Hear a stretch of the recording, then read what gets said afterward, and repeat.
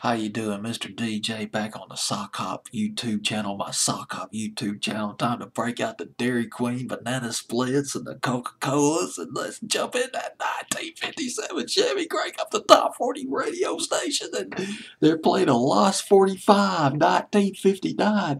Ronnie Height from Seattle.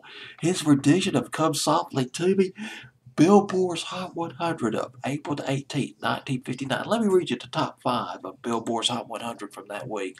Let me go all the way up to number. I'm gonna count it down from the top five. April 18th, 1959. Tragedy by Thomas Wayne with the Dellons, a song that the Fleetwoods did. Brooke Benton, It's Just a Matter of Time at number 4, later covered by Randy Travis. Pink Shoelaces by Dodie Stevens. Love that one at number 3. Venus by Frankie Avalon at number 2. It's down from number 1 the previous week. And Come Softly to Me by the Fleetwoods at number 1. All the way down to number 62 that week of April 18th, 1959. Another edition of Come Softly to Me by Ronnie Height. African American from the Pacific Northwest. When Ronnie Height was 9 years old, his mom took him to see the Jolson Story. And that did it for Ronnie Height. He was deeply inspired by that movie.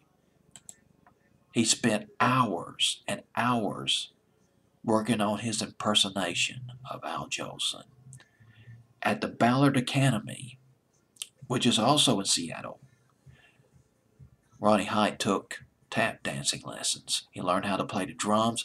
He later joined a group called the Five Checks when he was in high school. The Five Checks, a doo-wop R&B group inspired by the big R&B groups back in the early 50s.